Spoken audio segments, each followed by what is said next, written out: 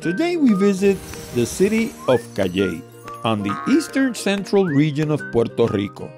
We'll visit la Parroquia de Nuestra Señora de la Asunción, a Roman Catholic Parish Church built in 1815, the old City Hall Building, the Ramón Frade Square and Bandshell, the monument to the Puerto Rican Peasant, that's el Monumento al Jíbaro Puertorriqueño, the beautiful Tetas de Cayey, a pair of mountain peaks located on la Sierra de Cayey, the world-famous Guavate restaurant area, and el Charco Azul, a wonderful swimming hole that's actually blue, like the name suggests.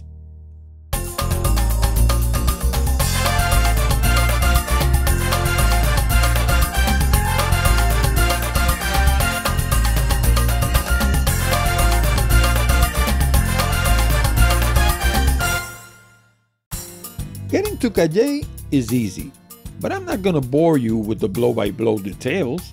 If you're coming from the Isla Verde, Condado, or Old San Juan areas, just punch in the coordinates on screen and make sure to get off the expressway on exit 39, and your GPS will take you straight to the Ramón Frade Square in the center of town.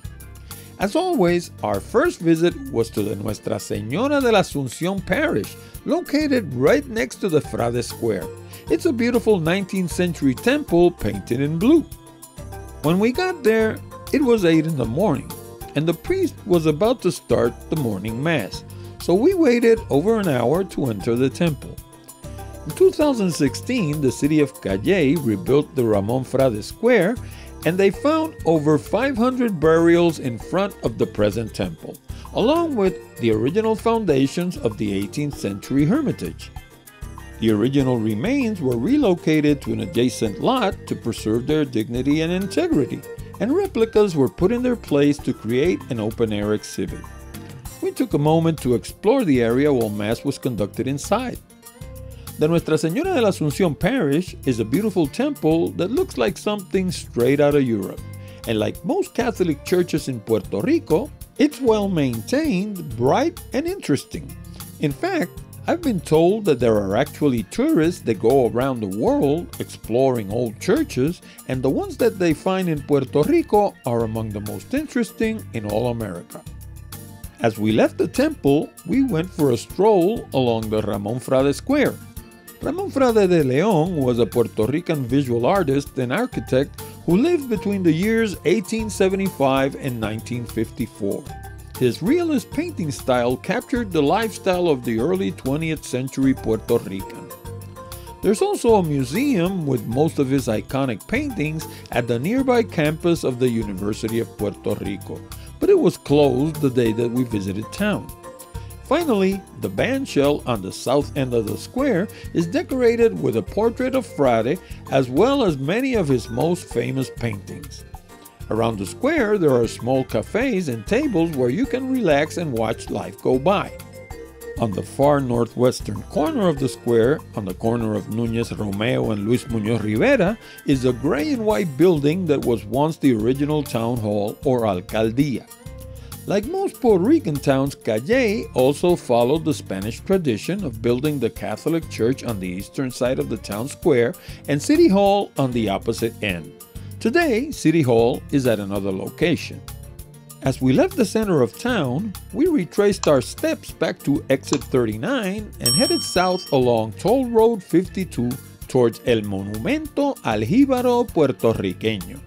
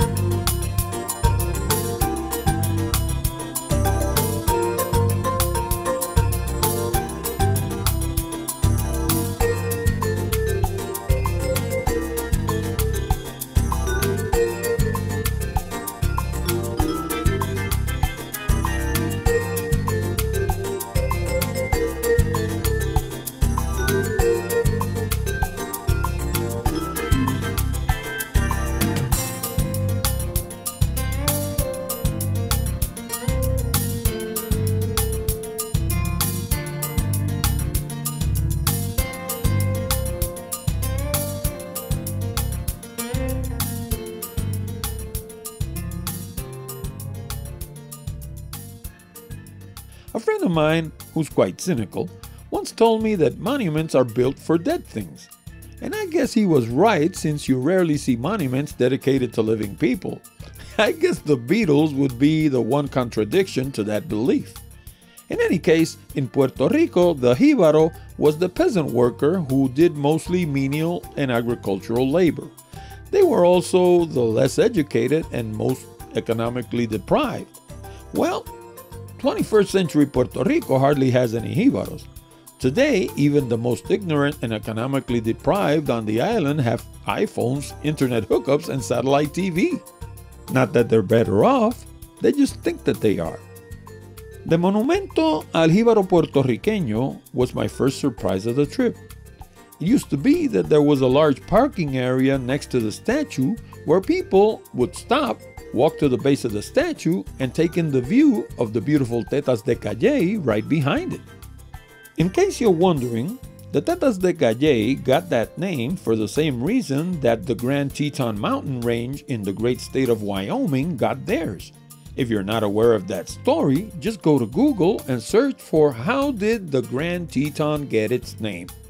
The funny thing, however, is that according to local experts, neither peak is actually in Cayey. Some say that one is in the nearby town of Salinas and the other one is in Coamo. Others say that they're both in Salinas. Another fact is that, like real breasts, they're not exactly the same size. The western one is 65 feet taller, standing at a full 2,759 feet above sea level. Finally, the actual reason why they'll always be called Las Tetas de Cayey is because they're also located on la Sierra de Cayey, the mountainous region that divides the eastern portion of Puerto Rico north to south. Oh, and in case you're wondering, their real name is Las Piedras de Collado. As for the Monumento al Jíbaro, it's another sad example of how Puerto Rico's government has abandoned public spaces and recreation areas. There's no longer any parking area, so if you decide to visit, you'll have to park on the shoulder of PR 52, which is outright dangerous. To get to the monument itself, you'll have to walk around a tall fence until you find an opening close to the rear on the eastern side. Then, you'll have to walk over tall grass and stay clear of the many ant piles along the way. Finally, you'll arrive at a monument that clearly hasn't been tended to in years. What a sad way to honor the island's peasant workers, don't you think? As we left the Monumento al Jíbaro, we still had two more places on our list. One was the world-famous Guavate restaurant area, and the other was Charco Azul, a beautiful swimming hole that's actually in the neighboring town of Patillas. However, the easiest way to get there is along Road 184 that goes by the restaurant area. So we decided to visit Charco Azul first and then have some roasted pig and a couple of cold ones on our way back. To get to Charco Azul, you'll have to do some walking through the Carite Forest, a natural preserve that once again hasn't had some tender loving care from the government in years. The actual distance is about half a mile each way along mostly flat terrain.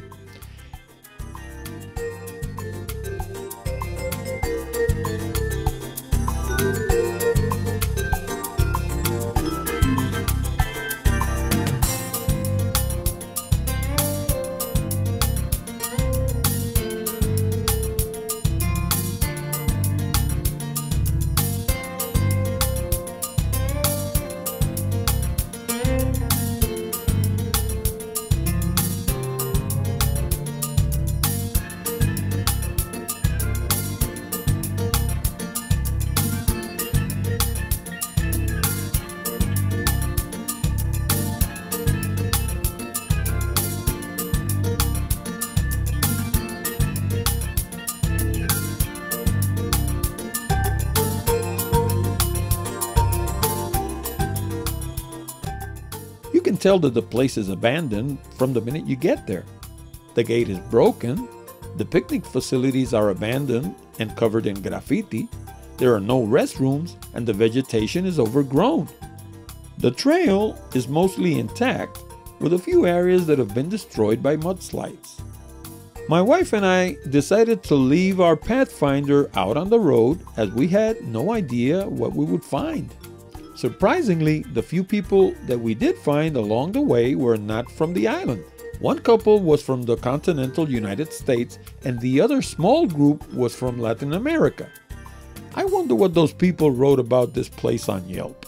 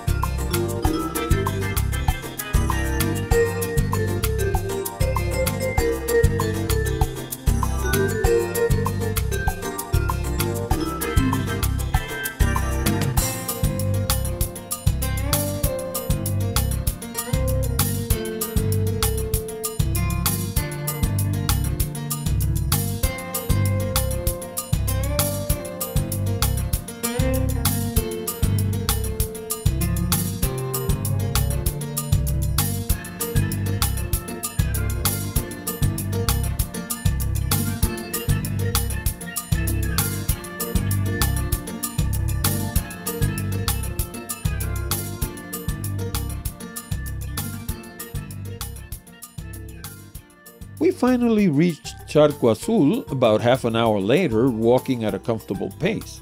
The temperature that day was around 108 degrees Fahrenheit, so believe me, we were tempted to jump right in. But that wasn't why I was there, so I took my pictures, my footage, and headed back. Charco Azul lives up to its name. It's actually blue, albeit the water wasn't as clear after a couple of rainy days. The pond is about 30 to 50 feet across, and it seems to be quite shallow along the edges. However, in my research, I found that the blue area can reach a depth of 15 feet, so if you don't know how to swim, stay away. There's also a rock where the locals jump into the deep end, but I'd steer clear of it. In any case, Puerto Rico by GPS and/or any of its representatives, that includes me of course, assume no responsibility for your safety and/or your well-being when visiting any of the places covered in our videos, so use common sense. Oh, and just so you know, there's no cell coverage in this area.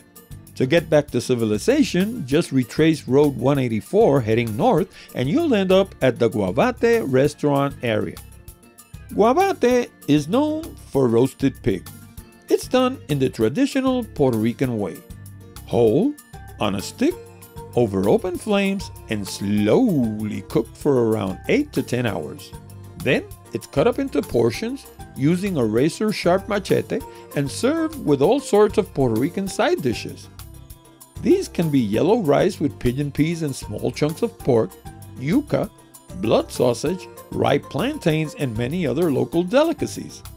And of course, to wash it all down, you can have a variety of adult beverages, an ice-cold beer, or several, or just a regular soda or fruit juice. You can enjoy it all right on the spot, or get it to go like we did.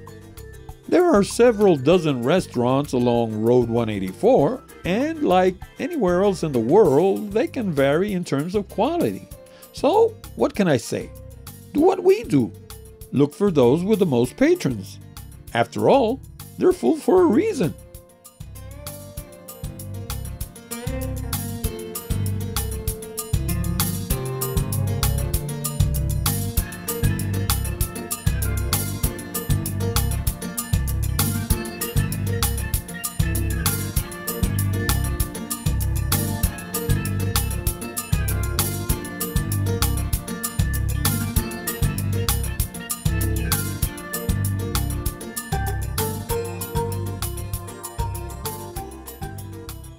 To return to the San Juan Metroplex, just take PR 52 going north and follow it to the end. You'll end up at the Minillas Tunnel. Or better yet, do what I always do when I travel abroad. Write down the GPS coordinates to your hotel before you leave in the morning. That way you'll always have a point of return. And of course, if you're visiting Old San Juan, save yourself the hassle of traditional city tours. They're expensive and you'll be herded along with people that won't necessarily share your interests. Instead, order the Old San Juan walking tour. It's packed with useful information about all the main attractions, as well as every GPS coordinate and 2 hours of exclusive online video. That way, you'll be able to visit before you visit and hit the ground running when you arrive in the old city. See you next time.